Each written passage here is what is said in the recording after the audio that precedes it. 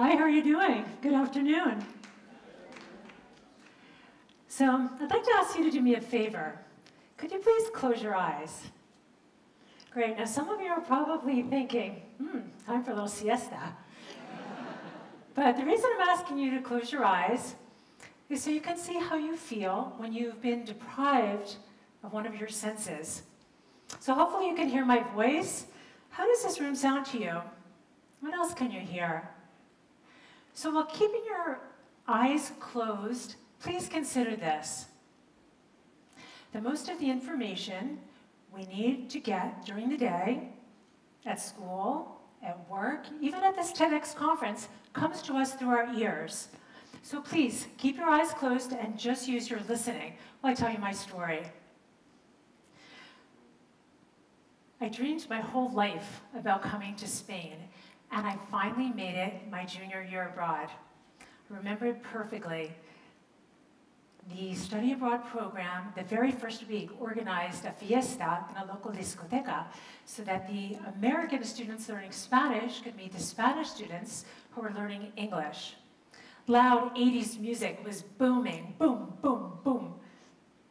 But determined to use my Spanish skills, I took a deep breath, walked across the room, spotted two good-looking guys across the dance floor, and said in what was probably an awful American accent, "¿Quieres bailar conmigo?" So as it turns out, one of them was American, laughed and said no, and the other one, well, as it turns out, we danced, and 30 years later, he's my husband. So when I was in Spain, I promised myself I would only speak Spanish. I wanted to use my Spanish skills. So when I didn't understand something, I would say, no entiendo, perdona, ¿lo puedes repetir por favor? Or, ¿qué? The problem was that when I got back to the United States and I was again speaking English with my friends, I found I was still saying, what? Can you repeat that? I'm sorry, I didn't get that. Can you say that again, please? And so finally, my friends, with their tough love, said, Dale, are you going deaf, or is your head still in Spain with your Spanish boyfriend? And I thought, maybe a bit of both. So I got my hearing checked. So if you haven't already opened your eyes, if you haven't shaded, please open your eyes. How did that feel? When I did this experiment recently with hundreds of teenagers, some told me that they couldn't wait to open their eyes. Some told me that it was tiring, or even that they felt a little bit vulnerable. What if something happened to your hearing? What if something happened to one of your senses? So, what does that mean to be deaf in the 21st century? When I open my eyes, when I wake up in the morning, I don't hear my husband saying, despierta, guapa. I don't hear my kids talking. I don't hear music in the kitchen. I don't hear birds outside. I don't even hear the water running when I brush my teeth. But thanks to amazing technology. Oh, can we have that slide, please? No, the one before it? There we go. Thanks to amazing technology like cochlear implants and hearing aids, deaf people, even people who can't hear a lawnmower or an ambulance siren, can have a normal hearing life. Cochlear implants and hearing aids have made it people to hear conversation. But this technology is not the human ear, and it's not perfect. So I have to take control of my life to get the most information possible. For example, when I'm not a speaker at a conference, I usually try to get here early so I can sit in the front row with the other geeks instead of in the back row with the cool people. It helps if you look at my face when you talk to me, because I do a bit of lip reading. Here, I can show you. Look, I'm going to say mama and papa. Watch my mouth. Actually, why don't you try it? Look at your neighbor, please, and mouth the words mama and papa. Good. And you can see that they look almost exactly alike. Well, let's say lunches in Spain, even though I try to sit in the middle, can be quite a challenge. Big family Sunday lunches, because you know here how nobody interrupts each other and everyone waits their turn to talk. Also, I love subtitles. So maybe you've seen a foreign movie in another language and you might miss part of the key dialogue or the punchline of a joke. Well, welcome to my world. So that's why subtitling assures that I can see what I don't hear. And finally, there are lots of great apps and gadgets like FM systems that have been invented to help people with hearing loss. Many of them by smart people, like some of you here in the audience today.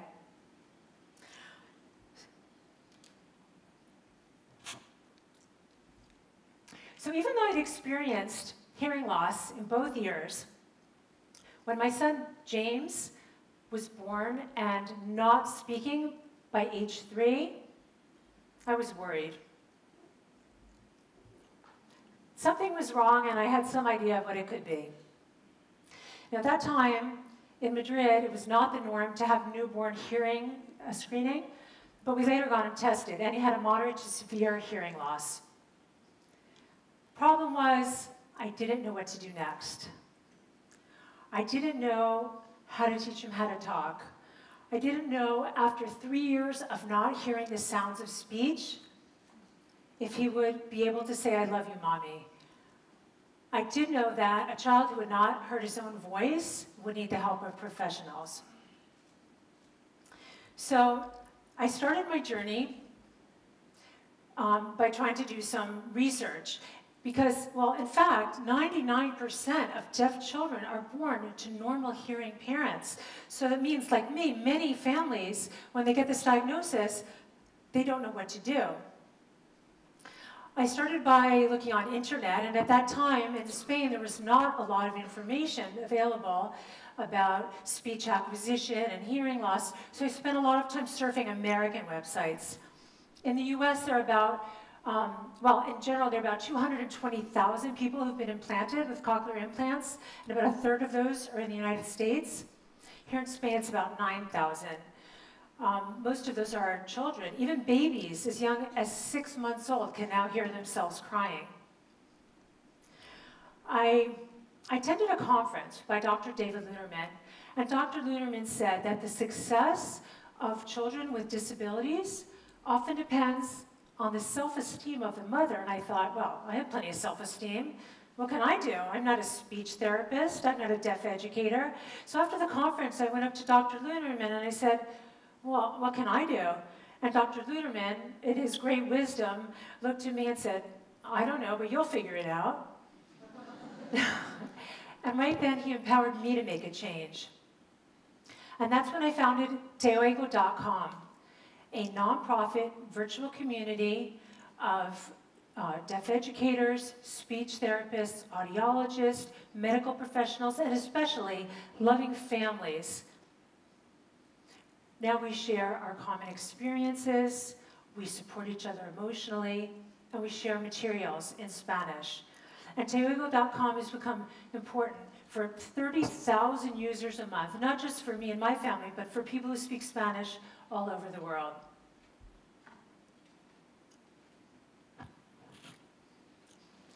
So one of my key objectives for our virtual community, now in its 6th year, is to raise awareness and change perceptions that people have about hearing loss. I want people to know that while hearing loss is a loss, with our digital hearing aids and our cochlear implants, we can do anything we put our minds to. I'd like to show you a video now that I made with my son. It won a prize last year in the Alexander Graham Bell Foundation in Washington, D.C., and I think it illustrates pretty well how an 11-year-old boy feels about his hearing aids. Can we see the video, please? Thank you.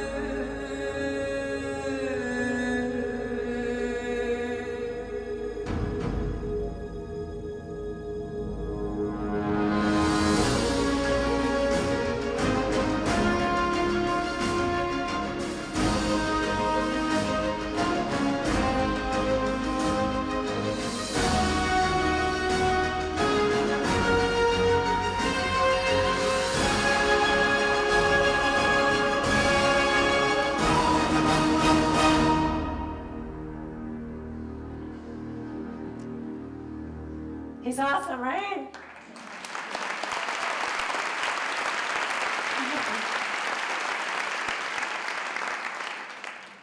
So as an American expatriate living in Spain, I'm a huge proponent of bilingual education. When James was born, experts here told me that because of his hearing loss, he could only learn one language. And I thought, well, which one? English, Spanish? So it's not that I didn't hear them, but I chose not to listen. I thought, every child is different. I think he can do it. And I did my own research, and I trusted my intuition. And now James is a high honor student at an international school on his way to becoming a citizen of the world, fluent in both languages. He's been on stage more times than I have. He's been at the Model United Nations at his school, at school plays. He's been on the debate team.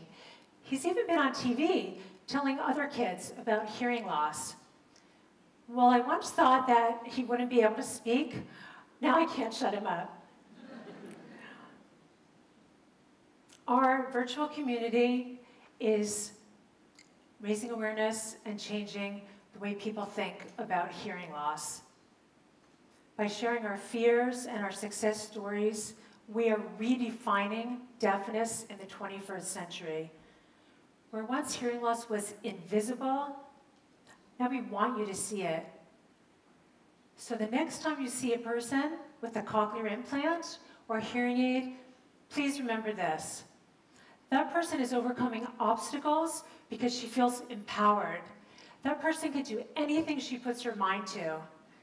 And you can too. And now that you know something about hearing loss, I just want to share a riddle with you.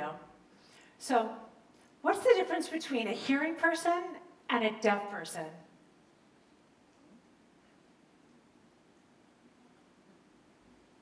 A battery. Thank you for listening.